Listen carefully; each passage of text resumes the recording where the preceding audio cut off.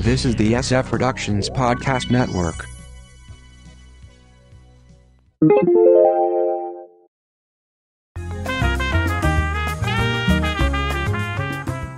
That wonderful TV year, 1977. From the Pop Culture Bunker, I'm Mindy. And I'm Mark. You can check out our audio podcast, How I Got My Wife to Read Comics, on iTunes, or on our website, sfpodcastnetwork.com.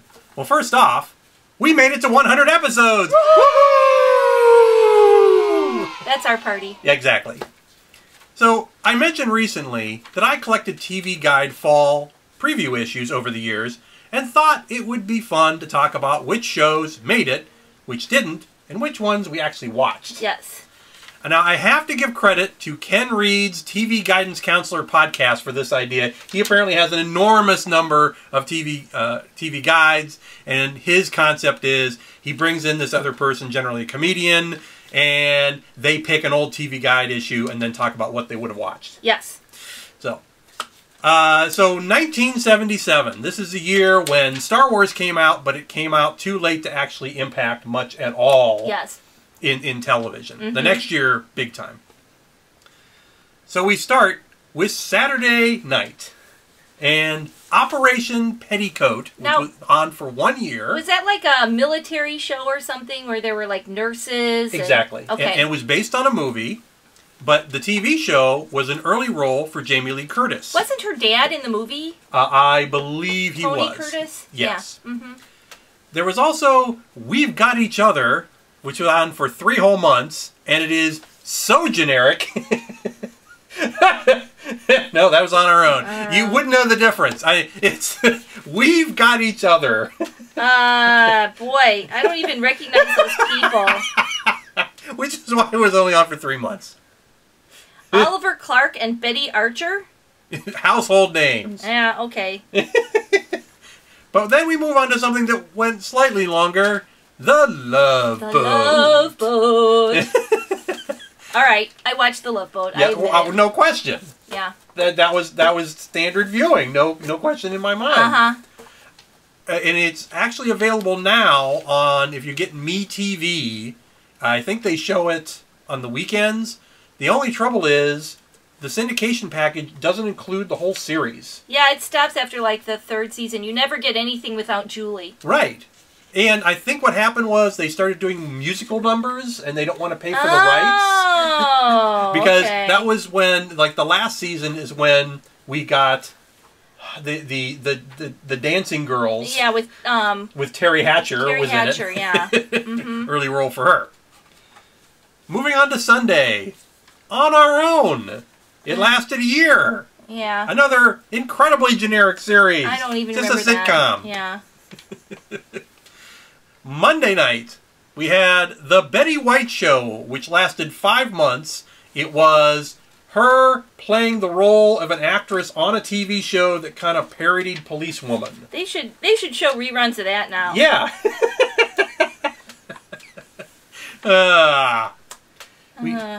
We then had Rafferty, which was on for 3 whole months, and featured Patrick McGowan as a doctor.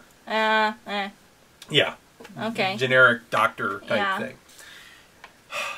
We had the San Pedro Beach Bums, also lasted for 3 months. So even back then, things didn't last very long. No, it was, especially shows like this. It was like, okay, you know, we're giving up. Now, that I do want to note here is that back in the 70s, you didn't get like a 4-episode commitment. You got at least a 13-episode commitment.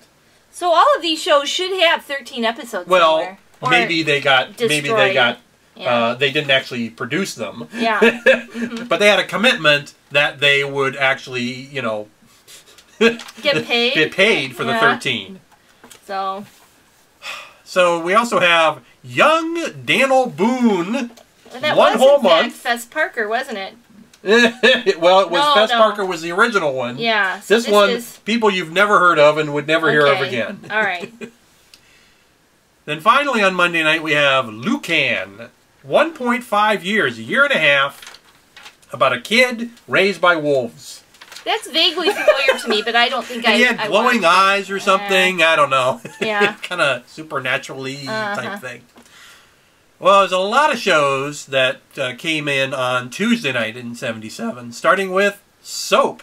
Soap? Which lasted for 4 years. Very popular. A hugely popular show, a parody of soap operas, although frankly near the end it almost became a soap opera of its own. Oh, yes. Because it got actually dramatic and a character was killed off and da-da-da. Yeah. But, so there you go. Lou Grant, 5 years. Dramatic spin-off of Mary Tyler Moore. Yes, so this was the first time you took a character from a sitcom, moving him to a 1-hour drama. And so he moved from working at WJM to he moved to Los Angeles, and he was ran a newspaper editor. Yeah, right. And as we learned at the Emmys, it was the first time that someone had won an Emmy for playing the same character in both a comedy and a drama. Yep. Then we had the Richard Pryor Show. Lasted 1 month. Very controversial show, but it was an early role for Robin Williams. Pre Mork and Mindy. Yes, and Tim Reed. Yes. Pre-WKRP. The Fitzpatricks, 5 months. An early role for Helen Hunt. Was she like a little kid on this? Yep. Oh. And not even, I think, in the main cast. Oh, okay. And finally, for Tuesday night, Mulligan Stew, 3 months. The big thing here was there were 3 actors who were TV kids. Eleanor Donahue, Johnny Whitaker, and Suzanne Cruff.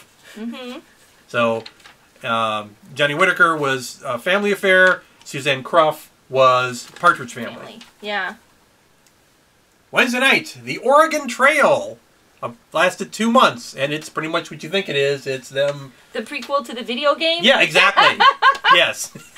Yes, what the video game is based on, The Oregon Trail. We have then Big Hawaii, an early primetime soap that lasted 2 months. A prequel to Hawaii Five-0? No, I don't know. Thursday night, Carter Country, which lasted 2 years. So this was a sitcom about a northerner who goes down and works in this small town southern police station. Okay. And the Carter Country is referring to Jimmy Carter. It's Carter Country. Okay. Okay. We have then Chips. I watched Chips, yes. 6 years. Which, of course, introduced Eric Estrada to the world. Yes. The California Highway Patrol. And we had Man from Atlantis. Okay, I watched Man from Atlantis. As did I. 1 year. And, of course, introduced Patrick Duffy with the webbed hands and the swimming like a dolphin. Yeah, yeah. Okay. Rosetti and Ryan, which sounds like a USA show from today. Yes. But it was a law drama, which lasted 2 months. Okay. Red Fox Comedy Hour, which lasted 5 months. Was this after Sanford and Sons? Well, technically, yes. Okay. But this was Red doing a variety show. And it was very generic, and it didn't last very long. We had then James at 15, a 1 year show. Well, it couldn't last more than a year because then he would be 16. Well, then they renamed it at one point James at 16. And it was a realistic teen drama, which actually got a lot of critical praise. Yes, I vaguely remember it. Then finally, Friday night, now that Red Fox has moved on, it's The Sanford Arms, a spin-out without Red Fox. Okay. And I think Luanda Page was the star of the show. Aunt Esther. It lasted a whole month. Yeah.